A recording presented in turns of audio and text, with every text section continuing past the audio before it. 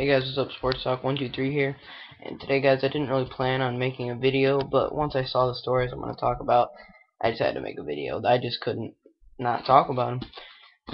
So the first story that I'm going to be talking about is with All-Star NL MVP candidate Brian McCann out on the disabled list with a strained left oblique. The Atlanta Braves felt the need to go after a veteran catcher, and they ended up acquiring Wil Nieves from the Milwaukee Brewers. Veteran catcher. He can get the job done, while Brian McCann's on the disabled list. Not an elite starting catcher anymore, but he'll definitely get the job done for him. I mean, he can still, he's still a major league quality catcher, just not anything great. He's not great. He's a little older, but whatever. That's not the big story. The big story is that in return for Wil Nieves, the Brewers acquired $1. Yes, you heard that right. Wil Nieves was traded for exactly $1, not $1,000, not $100,000, not $1,000,000, $1. And this is just trades like this. I just really don't understand them. I mean, I guess you have to trade the player for something, but if he's really that worthless to you, I mean, I don't get it. $1, I mean, that's just, could you imagine if you're that guy, how just insulting that would be and stuff. But whatever, I guess, I mean, you'd be glad to get off the team, that's what they thought you were worth. But I mean, still, $1, that's just, I mean, I had to talk about this. Like, I remember a few years ago, a minor league player was traded for like 17 maple bats or something. But I mean, this isn't a minor league player. This is a major league catcher who just got traded for $1. Yes, he doesn't have a lot of value anymore. I mean, he's pretty much worthless. I mean, he's just filling in for an injured player.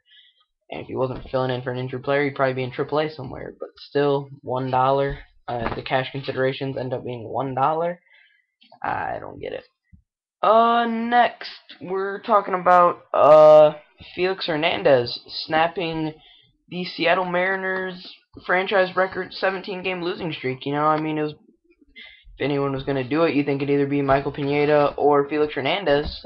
Michael Pineda's turn, he didn't get the job done, but, Felix Hernandez's turn came back around in the rotation, and he got the Mariners the win. So, now their losing streak's over. Obviously, Felix Hernandez will be in Seattle for a long time to come. They've already said that they're not trading him. They said, you're trying not to lose your biggest asset, and he's their biggest asset. So they've already said that they are not getting rid of him. I think that's about it for this video. Oh yeah, I want to talk about the NL East a little.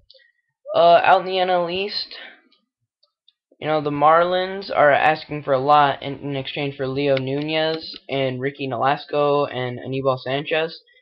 So it doesn't look like any of those players are going anywhere. They might get moved, but it's a high asking price right now.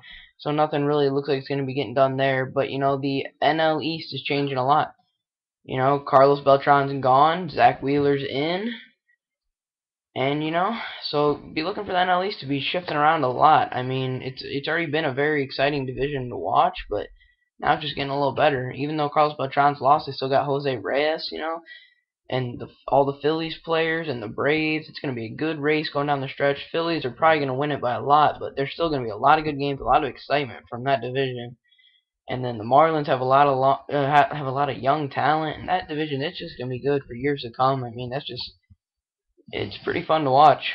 But it looks like the Braves are not going to be moving Derek Lowe.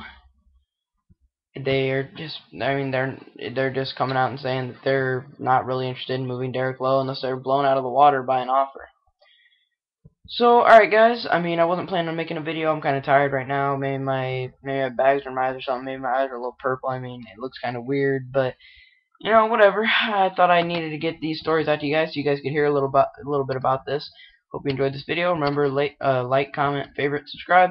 Thanks. See ya.